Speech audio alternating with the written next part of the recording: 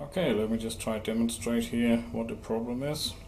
So, just have a normal scope hooked up to the output of the power supply, and we have it set here to 5 volts per division, and just gonna do a single capture.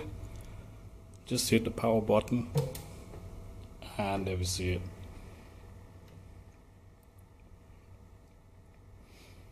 So we got about 20 volt coming out.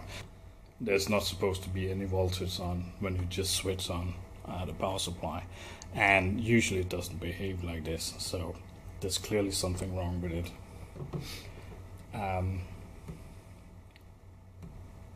Besides this, it works fine. There's nothing unusual.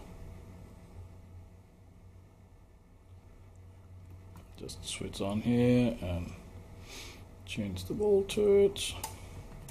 Everything is fine there, and it's current limiting, no problem. And it didn't used to have this behavior, so I'm gonna have a look at it. I know it's just a cheap Chinese one, but until now it's been behaving pretty good.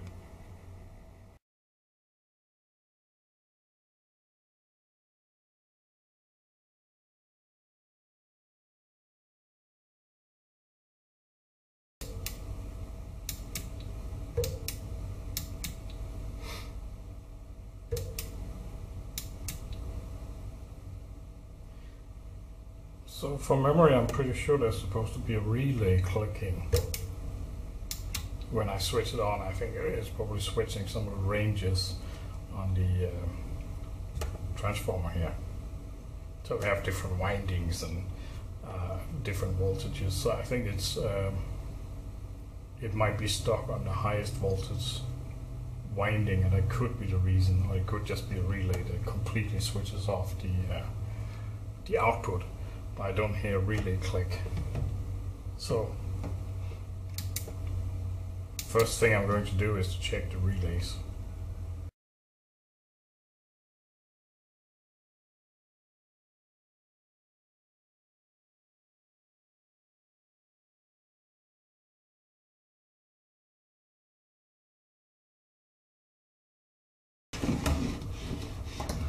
I think it'll be easier to just take the whole fan out, because this is just one assembly here.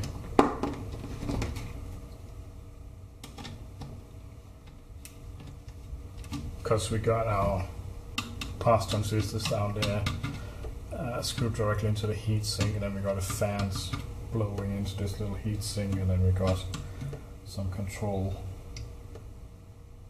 board here with our filter capacitors.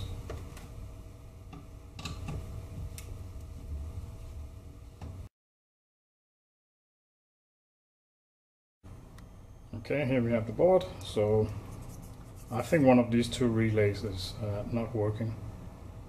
I'll try to see if I can feed in. It's probably some control signal on one of these pins here. It probably just goes directly to the coil on the relay, and see if I can get them both to click. If they're not clicking, one of them is definitely broken, maybe both. Okay, I've tested the relays, and actually one of the relays is not responding, so I just had to test it off camera because my other power supply is located a little while away. So this is a 12 volt relay. So I just had a quick look at what relays I have. So I do have some relays in this form factor here, but they're only 5 volt relays. They're the same rating. 15 amp 120 volts, or 10 amp 250 volts. So what I need to do is add a resistor in series. So the ones I have are,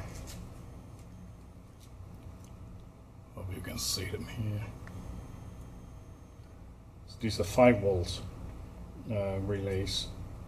So I think I need something around 100 ohm resistor in series with the coil on the relay.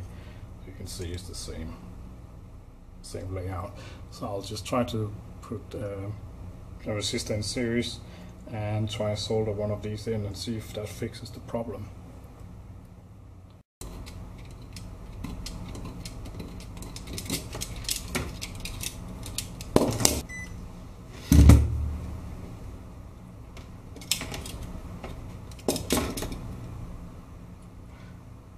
So I just cut a trace here, so I'm going to be inserting a resistor between here, so I just want to make sure that the trace is actually cut.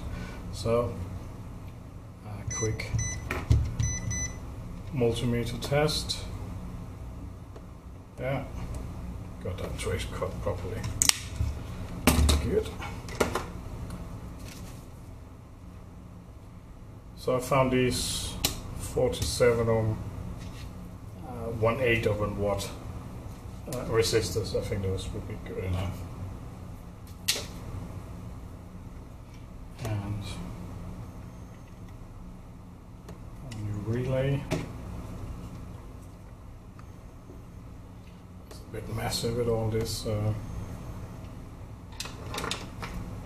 heatsink compound.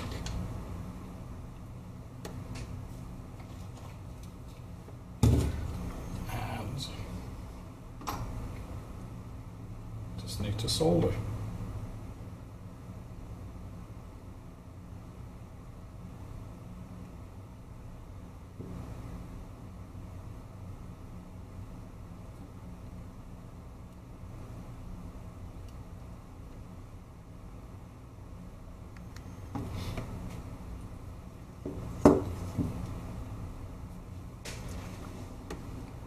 Hope you can see this.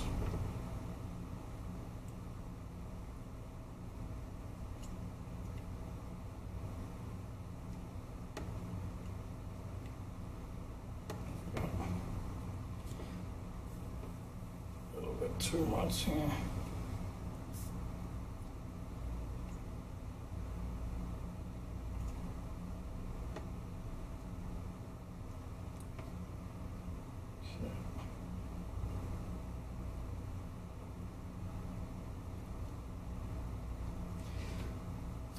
Okay. So hopefully this will fix the problem. There might be more wrong with the power supply. But just remember, it used to make a click on a relay whenever I switch it on.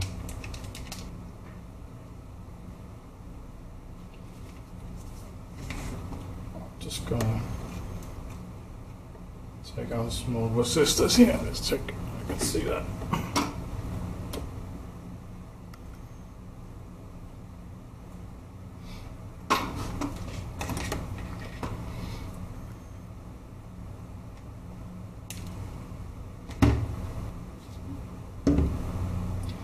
See if we can get that in there without shorting anything. I think that will be fine.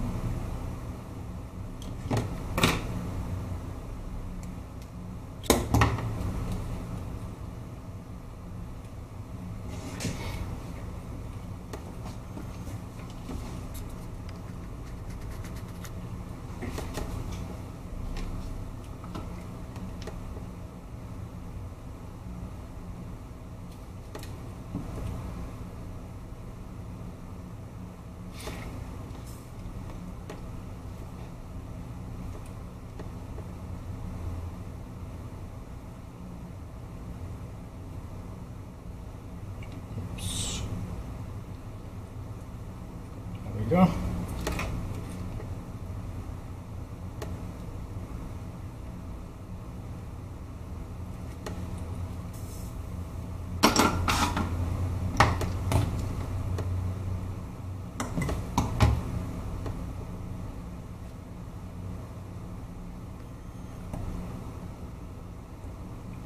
Yeah.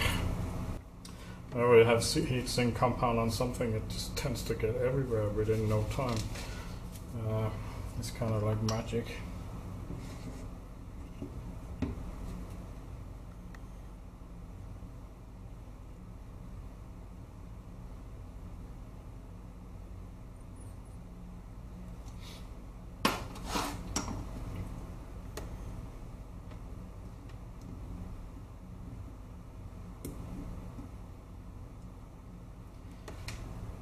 Okay, so I think that's good enough. Let's have a close up here. So we have a rectifier here, two pass transistors here, and then we have a relay under here, and then I cut a trace and added a resistor in between, so that should make up for the difference between the relay being 5 volt and not 12 volt. Hopefully that will work. I'll assemble it now and we'll give it a go.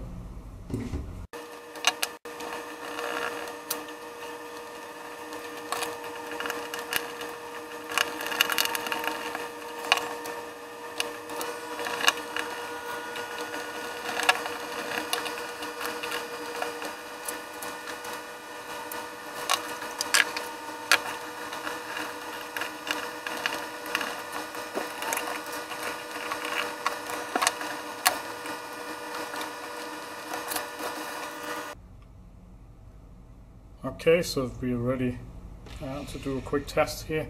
So again, single, and we switch on, and it appears there's nothing. So it's fixed. Well, I'll try it a bit more, but I believe that should have fixed it. So I just need to assemble it and test it out a bit more before I have full confidence in it again. Okay, I think that was it. Thanks for watching.